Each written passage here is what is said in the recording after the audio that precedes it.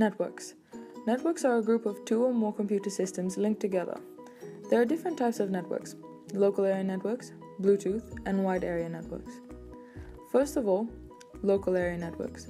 In this, computers can communicate and share information between them. They can also share peripheral devices such as printers. The computers are usually located in the same area and can be used as independent personal computers or as workstations. The workstations are connected through a server. This does multiple jobs, such as running the network operating system, and allows sharing to other computers.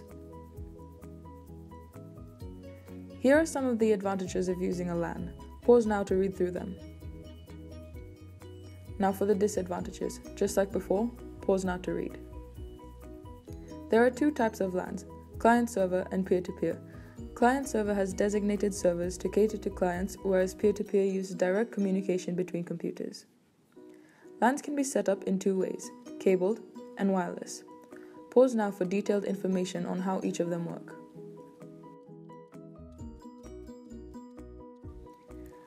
Next is Bluetooth. Bluetooth is wireless communication that enables devices to share information and sync data. The devices require transceiver chips and they must be within about a 10-meter range. Next, wide area networks. They operate over a large area such as cities. Data is transmitted through high-speed telephone lines, fiber optic cables, microwave links, and satellite links. They're usually used by companies, universities, and banks with branches in different countries.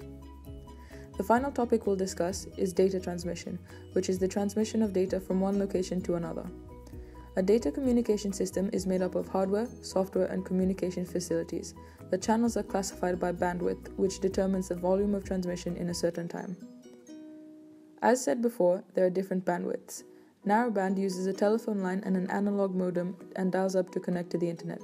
Broadband is transmission using an asymmetric digital subscriber line and cable. But how does it work? It uses the modem, which converts digital signals to analog signals and back. Now here are 4 questions to test your knowledge. Pause now to answer.